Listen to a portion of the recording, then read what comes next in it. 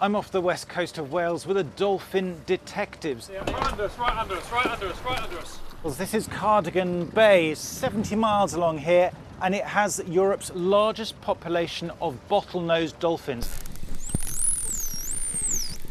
Around 250 animals live around here, and scientists don't really understand why. For years they've been tracking individuals, looking at the dorsal fins on their back, looking at the markings to identify individuals. We think there were 6 in total, 4 adults, 1 juvenile and 1 calf. They can find out who's hanging out with who and where in the bay, and they know there are hotspots that are really important, but it only tells them so much because they can only see them when they come up to breathe or to play. Now they're using DNA techniques to understand more. They are collecting poo from the dolphins.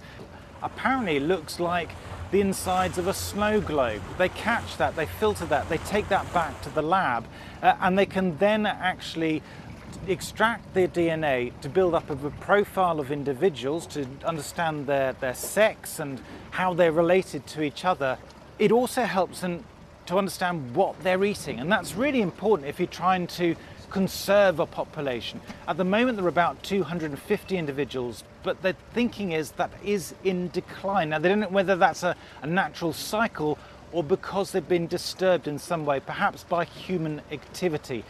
Building up this understanding of what's going on below the waves, what they're eating, what's important to them, could help the long-term success of this population.